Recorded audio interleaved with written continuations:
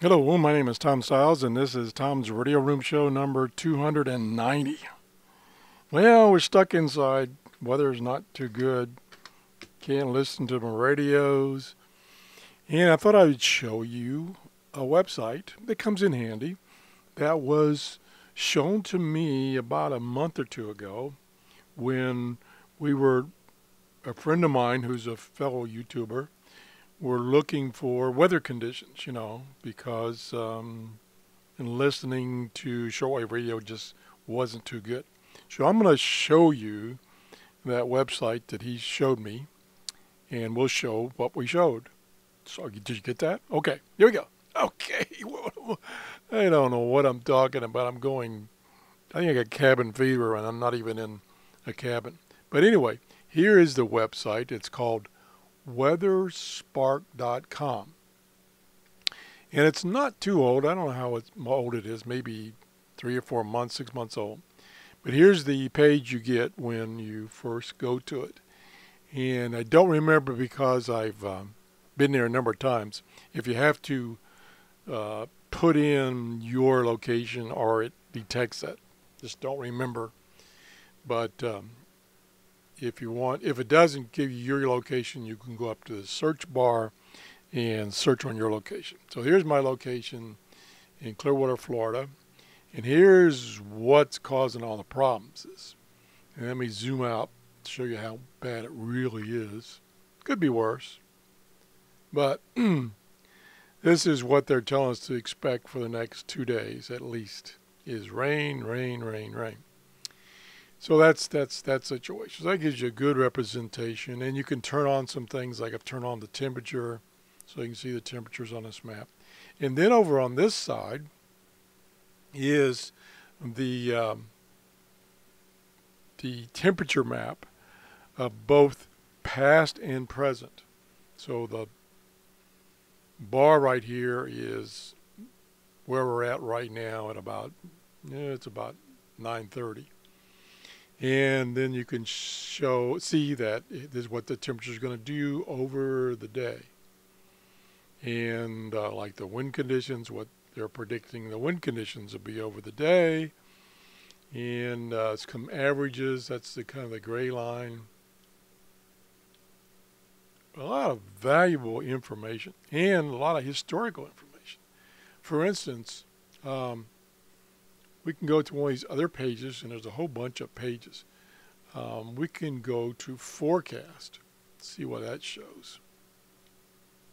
Okay, here's forecast for St. Petersburg, which is just down the road from me. And it shows today mostly cloudy, rain, thunderstorms, blah, blah, blah, blah. It's terrible. Tomorrow, bad, bad, bad, bad. I guess it's even going to go down to 76, where the high 2 days ago was 90. Now we're going down to 76. And of course, all this affects listening to your radios. And of course, if you want to broadcast, it really affects it. So it's always good to find a good location about weather information. And I'm not sure what this is. Distance to storm.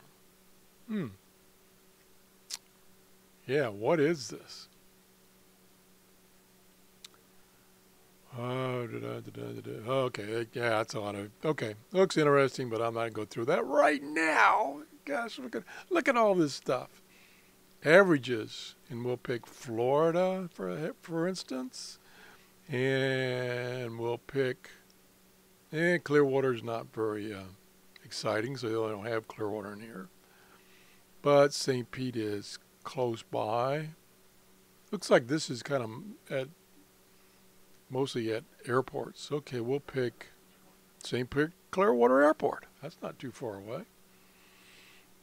And a ton of information. Temperature averaging over the past year.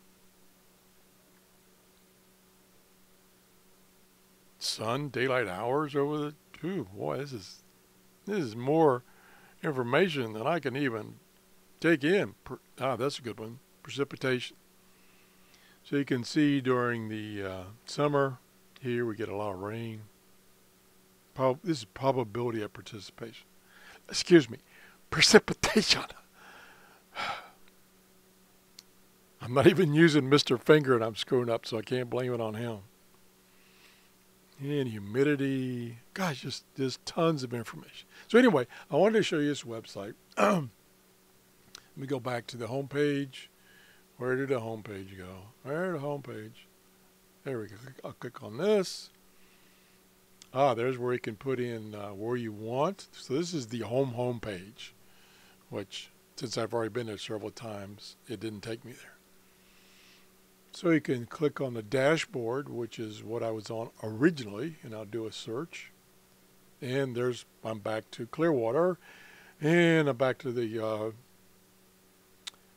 prediction and status. Oh, here's a nice, I like this feature. It kind of shows you how long conditions are going to stay. So it's like, okay, up until, excuse me, 10 or 11 o'clock tonight, it's going to be raining or thunderstorms, and then it goes into light rain, and then more thunderstorms through Saturday.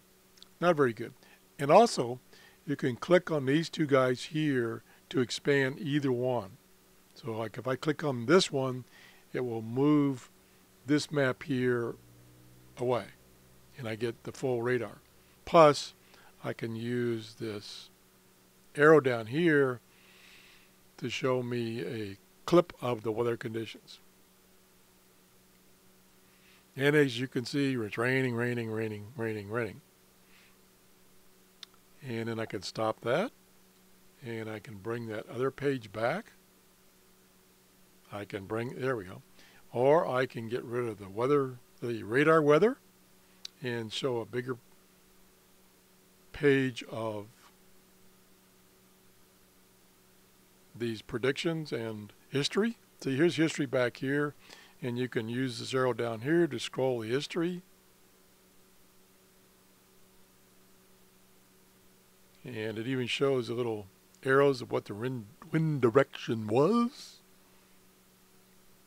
Yeah, I'm getting cabin fever, that's for sure. And then these are the predictions. And you can see that by Sunday it should clear up, and Monday it'll be a nice day. Kind of cool. And then you got forecast, daily, quarterly, year, averages, all this. Tons of information. So anyway, the website is weatherspark.com. It's a brand new website, still marked as beta. And I think you can get a lot of information for this pertaining to even your shortwave listening or radio transmissions and what the weather is going to be like in the future, so you can plan things like I did this past week. But of course, earlier in the week, I saw the weather as what it was going to be, and unfortunately, their prediction was correct. So that's the show for today. Thanks for watching. Bye-bye. Now, where is that button that I stopped the recording? Oh, here it is.